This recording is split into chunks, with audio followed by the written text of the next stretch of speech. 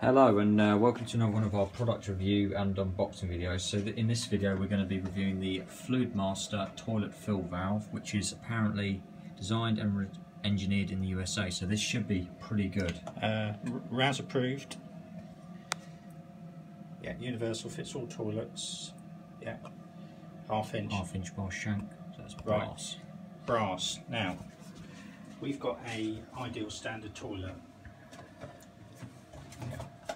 which is here in bits at the moment, and we've got a bit of a leak. So let's look at the difference. So this is the fill valve that's come out of the ideal standard. If you look at it, it's all very similar. This bit pops up and down and lets the water in. Yeah.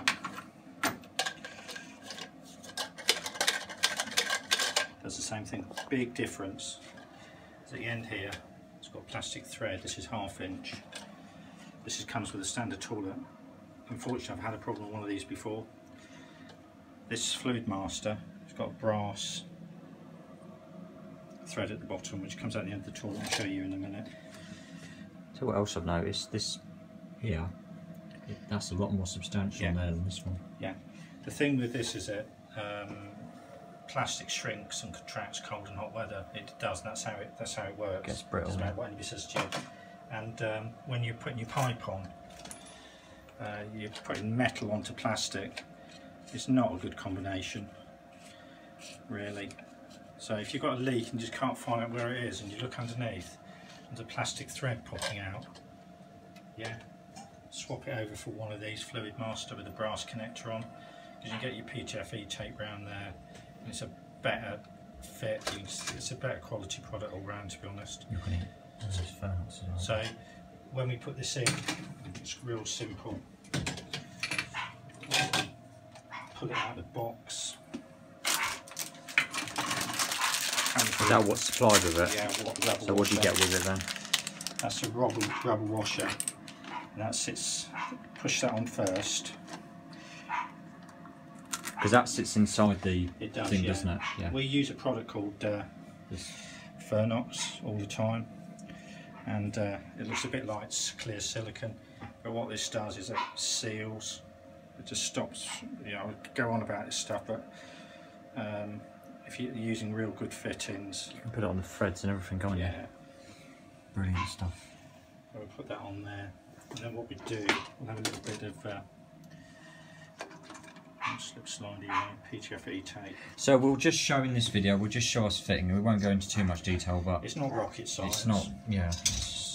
You want the thread towards the end of this, because obviously most of this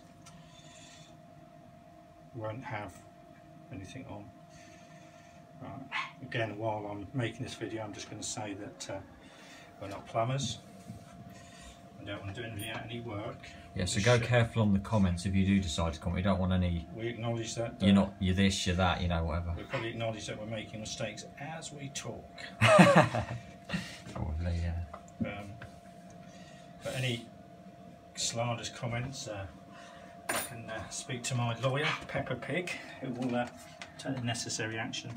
So at the bottom of your toilet, I've got a hole there. Yeah. And this goes on the inside. So it's a job for it. There's not a lot of light in there, if I'm honest, because they're done with doing this somewhere else. That basically goes through there at the bottom. That's it really, and then supplied with it.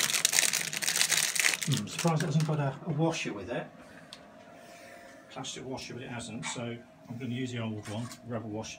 So there's the thread coming out, you can see that there.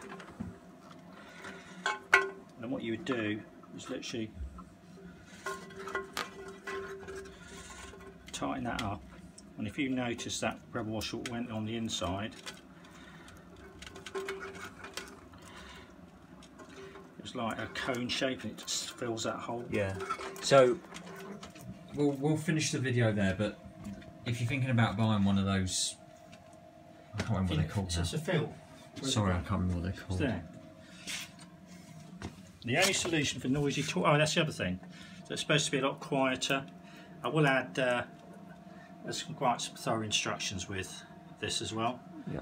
So if your toilet's not filling, or you've got a bit of a leak or a noisy toilet, stick one of these Fluidmasters in. It's easy to take the cistern off like I'm doing as well, and that's very easy as well. It's just a matter of... You can flush the toilet to remove most isolated, yeah. It's 2 of these. Yeah. It's got a steel washer as well, and you just undo them and lift it off. It's not rocket science, honestly. So if you're thinking about buying one of these toilet fill valves from Fluidmaster, we've bought this one from Screwfix. It wasn't a lot of money. Then was it a tenner or something? I think it was. Maybe it's a tenner Screwfix. We hope our video helps you just decide whether you should. Don't over tighten these either. Sort of hand tighten a little bit of a twist, and that will do. And that's it, really. That's it. And if you look in there now, just make sure it can come up nice and easy. There's nothing stopping it. So this unit in the middle is the one that came, and that's separate from it, isn't it? Yeah. That's the flush mechanism. Yeah. And that's done really.